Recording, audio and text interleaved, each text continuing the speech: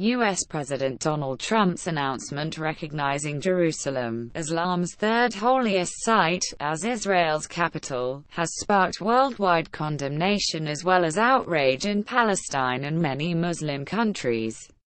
Against this backdrop, Iran's response is of particular interest, given that it is the most radical anti-American and anti-Israeli state in the region, is ruled under Islam, which is an inseparable element of the country's political structure, and exerts a high level of influence in the region.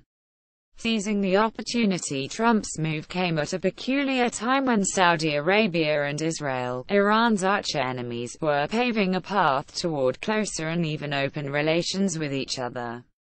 The converging interests of the two countries have resulted in the emergence of an informal, unannounced alliance between them that aims to confront, and if possible, topple the Iranian regime. The Israelis, the Saudis, and Trump have relentlessly singled out Iran as the source of the region's evils. Interestingly, however, Trump's Jerusalem decision has the potential to derail the Saudis' and Israelis' efforts to present and sustain Iran as the problem of the Middle East. As expected, Iran seized the opportunity to return the question of Al-Quds Jerusalem to the top of the problems that the Islamic world faces.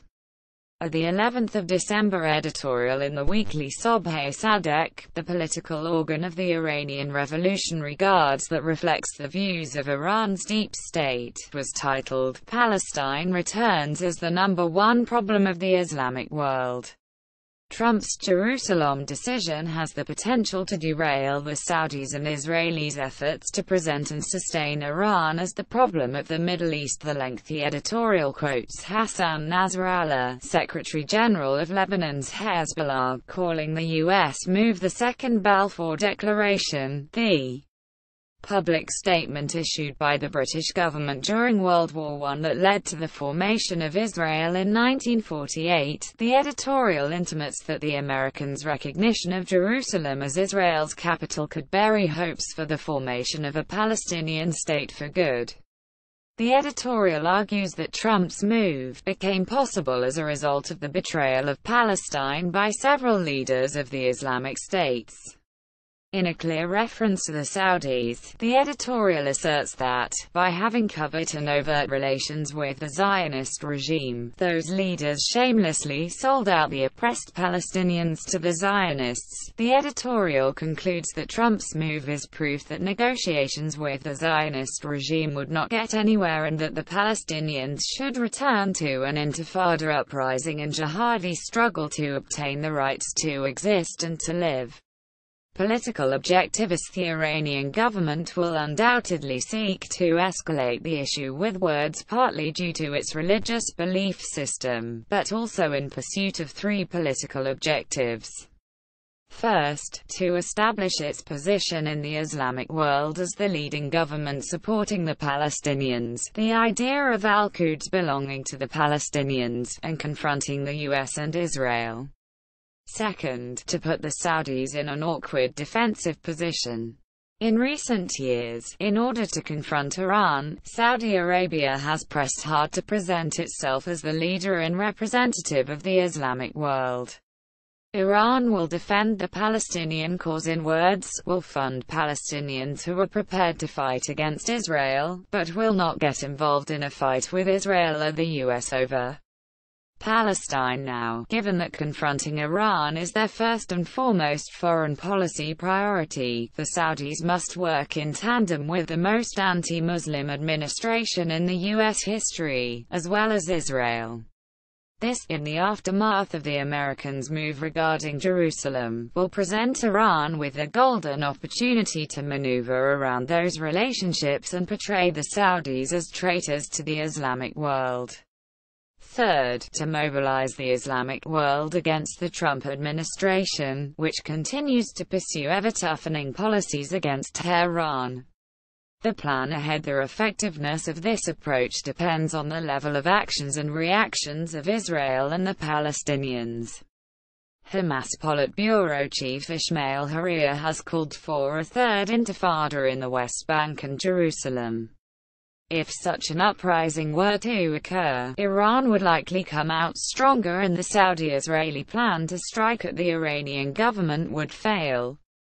The Second Intifada took 5 years, 20 million 2005 to conclude, during which reportedly more than 3,200 Palestinians and 800 Israelis were killed.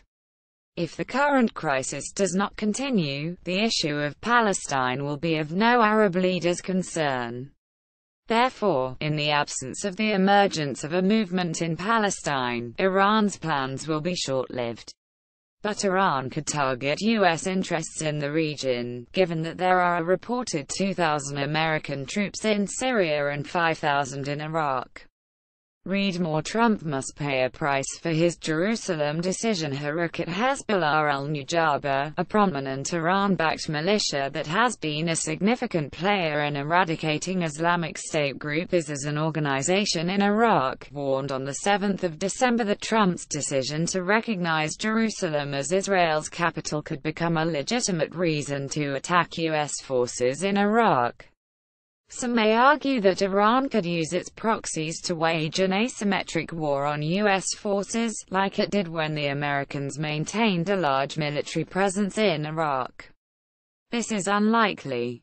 The presence of U.S. forces and their establishment in Iraq in the aftermath of the U.S. invasion presented a serious military threat to the Iranian government in its backyard. Meanwhile, for the first time, the Iraqi Shia majority had the chance to seize power.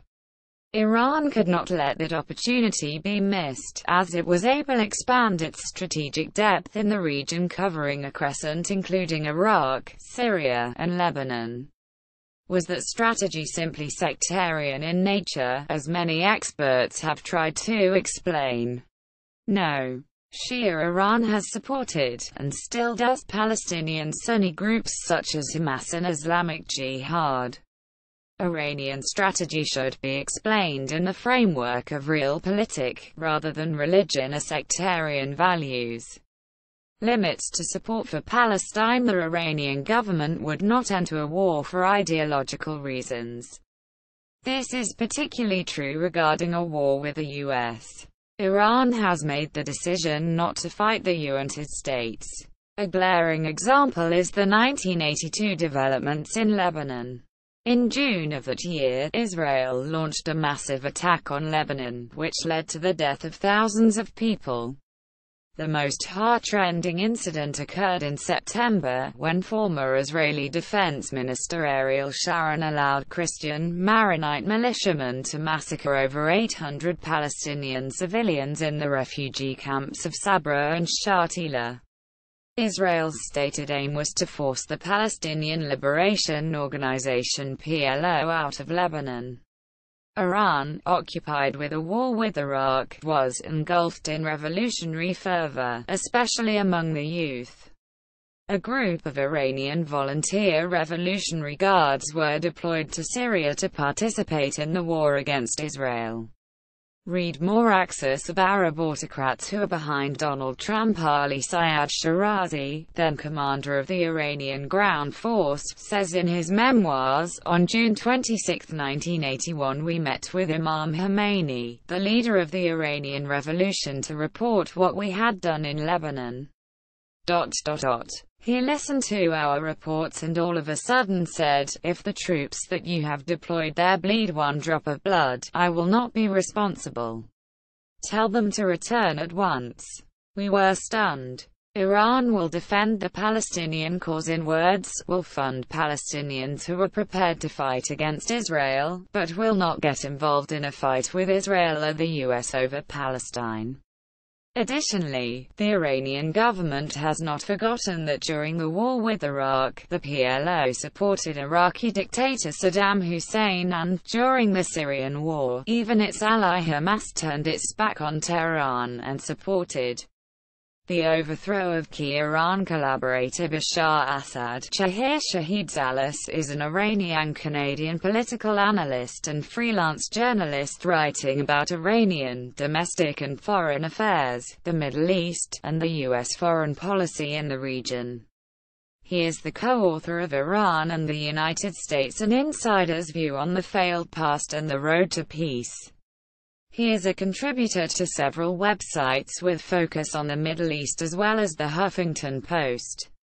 He also regularly writes for BBC Persian. He tweets at Shahisalis.